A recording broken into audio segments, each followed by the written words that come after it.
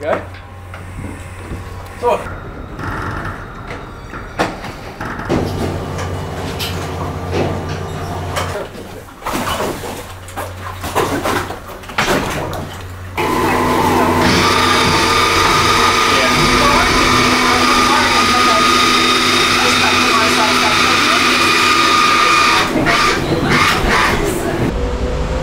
We'll take off.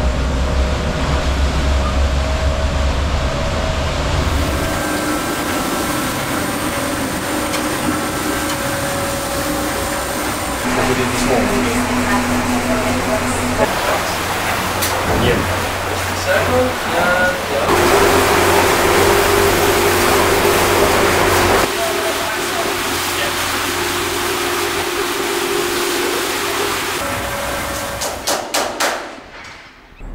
Of the Stockholm project, okay. Because it's a for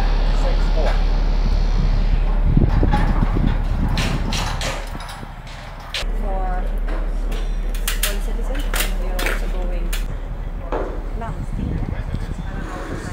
It's amazing. It feels like future. You're basically flying at 25 knots without hearing any noise, without feeling the waves.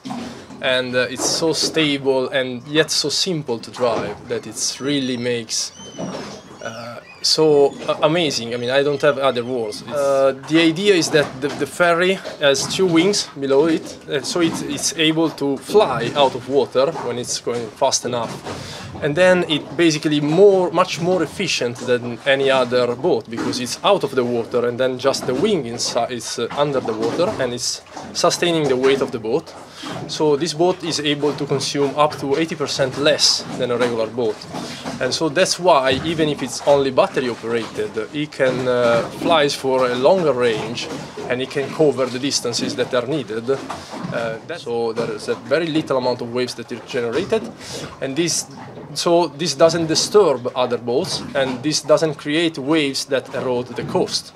That's why we are allowed to fly even faster, even in those areas where speed is limited. So the first boat that will go into passenger traffic will be here in Stockholm, and it will serve a small commune west of Stockholm, Echo commune, and it will go to the city center. The commuting time now for them is about one hour.